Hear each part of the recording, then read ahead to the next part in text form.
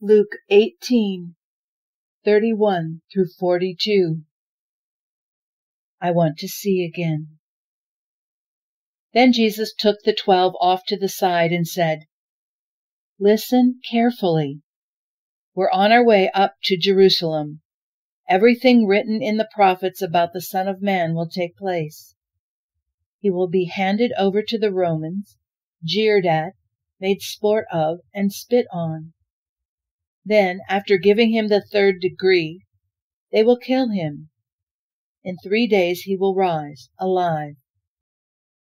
But they didn't get it, could make neither heads nor tails of what he was talking about. He came to the outskirts of Jericho. A blind man was sitting beside the road asking for handouts.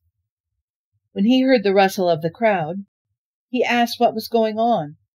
They told him, "Jesus the Nazarene is going by." He yelled, "Jesus, Son of David, mercy! Have mercy on me!" Those ahead of Jesus told the man to shut up, but he only yelled all the louder, "Son of David, mercy! Have mercy on me!" Jesus stopped and ordered him to be brought over. When he came near, Jesus asked, "What do you want from me?" He said, "Master, I want to see again." Jesus said, "Go ahead, see again. Your faith has saved and healed you." The healing was instant.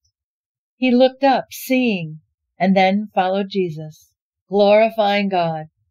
Everyone in the street joined in, shouting praise to God.